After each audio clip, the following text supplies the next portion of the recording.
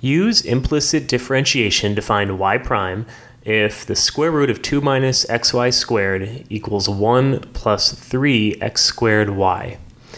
So to use implicit differentiation, we are going to just take the derivative of this expression without solving for y first. In fact, solving for y here might be kind of a pain, so it's probably optimal to use implicit differentiation.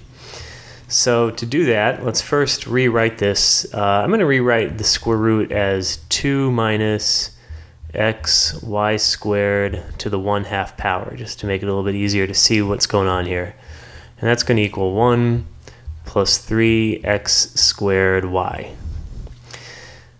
Okay, so first, this thing right here, if we're going to take the derivative of a square root, this is chain rule, so first we're going to take the derivative of the square root itself and leave the inside the same. The outside function here is the square root, so we take the derivative of the outside first, so that's going to look like that.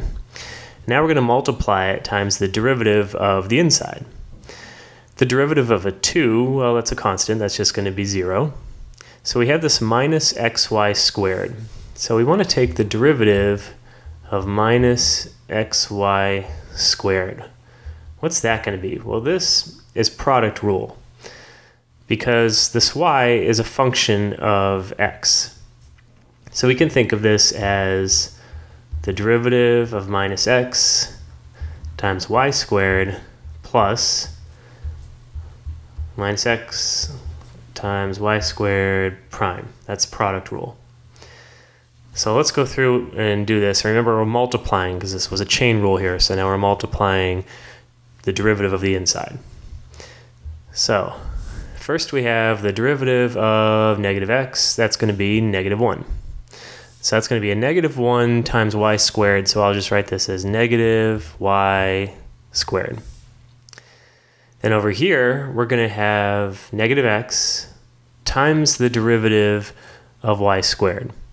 So this is going to be negative x times, and now we're going to have the derivative of y squared. What is the derivative of y squared? Well, the derivative of y squared is 2y, but then remember, y itself is a function of x, so by chain rule, we have to take the derivative of y. You have to tack on a y prime. Okay, so that's the tricky part of implicit differentiation, remembering that y itself is a function of x. So when you do a derivative of y squared, it's 2y, and then the derivative of the inside, y prime. All right, now we're ready to go ahead and do this side, the derivative of the 1, that's going to be 0. This is another product rule here. So there's going to be a 3 hanging around the outside. And now we'll do the derivative of the first thing. That'll be a 2x, leave the y alone, plus. And now we'll leave the x squared alone and take the derivative of the y. That'll be a y prime. And at this point, you might just want to leave this alone and say this is your answer, but we'll go ahead and solve for y prime. It's kind of a mess, but we'll go ahead and do it anyways. So first thing I'll do is I'll distribute this through because there's a y prime hidden in here. And this is going to be a square root. So this is going to look like we're going to have a minus y squared times this thing. So a minus, and there'll be a 2 times the square root of 2 minus xy squared in the denominator. And then a y squared up top. And then if I multiply this through by this thing, let's see, there's a 2 here. That's going to cancel with that half. It is going to be negative, so I can put a minus sign. And so upstairs, it's going to be x, y prime. And then downstairs, remember that half got canceled with that 2, so it's just going to be the square root of 2 minus xy squared. And that's going to equal, and I'll multiply the 3 through, so it'll be 6xy plus 3x squared y prime. Now we want to get the y primes by themselves. I see there's a y prime here, and there's a y prime here. So let's bring this over to the other side. How about that? Does that make sense? Yeah. So I'll do, and I'll bring the 6xy over to this side. So maybe I'll do that first. Let's do this first. We'll put the y prime first. So it'll be 3 x squared y prime plus, because I'm adding this now over to the other side, x, y, y prime, all over the square root of 2 minus xy squared equals. And now I'm taking this, subtracting that, so I'm going to have minus, and in the bottom here I have the same square root, 2 minus xy squared.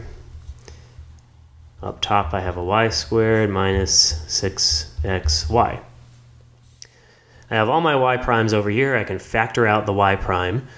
And so y prime times, and it's going to be 3x squared plus the square root of 2 minus xy squared, xy, equals this same thing here, 2 minus xy squared, y squared minus 6xy. Now to get y prime by itself, I just divide all this over to the other side. So let's do that over here. So I'm going to have y prime equals, and it's going to be kind of a mess, so let's write it out and see if it simplifies it all. So first I'm going to have this thing here, and let's see, we have a y squared up here, minus 6xy. Now all that is divided by 3x squared plus, and then I'm going to have an xy divided by the square root of 2 minus xy squared. Well, that is the solution here for y prime if I were to solve it. But can we simplify it? How about if we multiply everything by 2 times the square root of 2 minus xy squared? That will get rid of these fractions within fractions here. So if I do that up top, this is just going to be minus y squared. If I multiply this term by 2 times the square root of 2 minus xy squared, this is going to become 12 xy times the square root of 2 minus xy squared. And then down here, if I multiply this, that's going to be 6 now, x squared times the square root of 2 minus xy squared. And we're almost done. This thing now, remember I'm multiplying a 2 times the square root of 2 minus xy squared. So the square roots will cancel, but the 2 is going to stick around. So it's going to be plus 2xy. And there's probably some other simplifications maybe you could do, but I'm going to leave it like that. That's pretty much the answer right here. Remember, when you're solving complicated implicit differentiation problems, oftentimes it's okay to stop after you've taken the derivative. If that's all you're interested is just getting the expression. But if you actually want to solve for y prime using implicit differentiation, sometimes it can get a bit messy.